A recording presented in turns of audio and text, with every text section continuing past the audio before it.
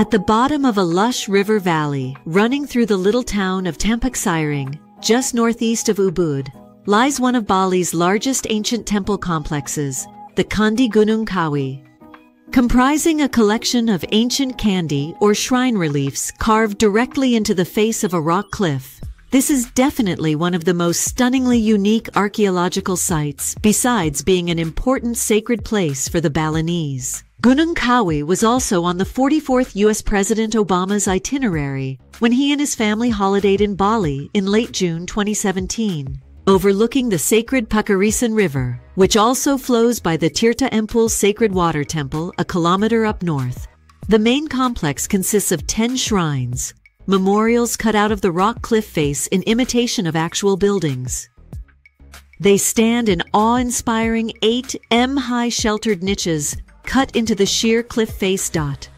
They take their general form from the freestanding ancient temples or candis of East Java, which show very similar architectural forms and decorations.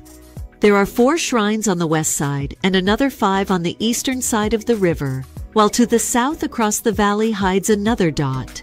Evidences suggest that these candis were probably once protected between 2 massive rock-hewn cloisters. In their shape, the candis resemble small buildings surmounted by massive 3-tiered roofs bearing 9 stylized lingam yoni fertility symbols. Each candi actually looks like a doorway, carved in relief but going nowhere.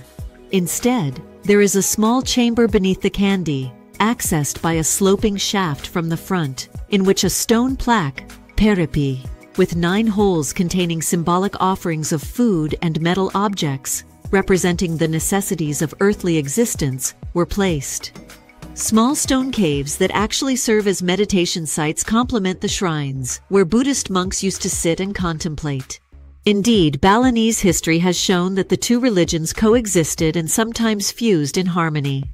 Across the river and beside the first rock shrine complex is the functional temple courtyard that the locals essentially refer to as Pura Gunung Kawi. Inside are what you would commonly find in any other Balinese temple courtyard, complete with various shrines surrounding the temple's main grand pavilion, or bail. To reach the temple from the main Tampaksairing highway, be prepared to descend hundreds of steps before you reach the temple complex.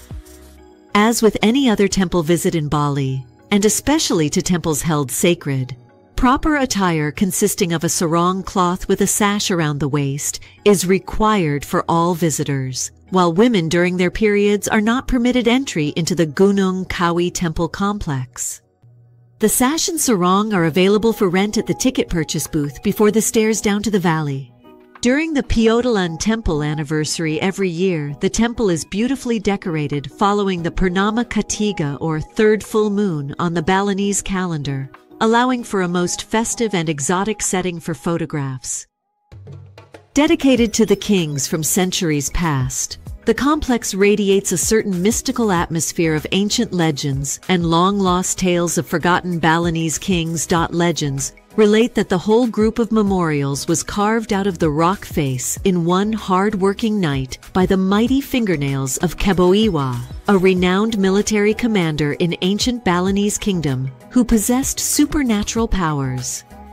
The candis of Gunung Kawi are believed to have been constructed in the 11th century, 1080 AD, by King Anak Wungsu in honor of his father, the great Balinese ruler Udayana and the Warmadewa dynasty. According to history, the monuments on the eastern bank are dedicated to King Udayana, Queen Mahendradatta, and their sons Erlangga, Anak Wungsu, and Marakata. When Anak Wungsu ruled Bali, Erlangga ruled eastern Java.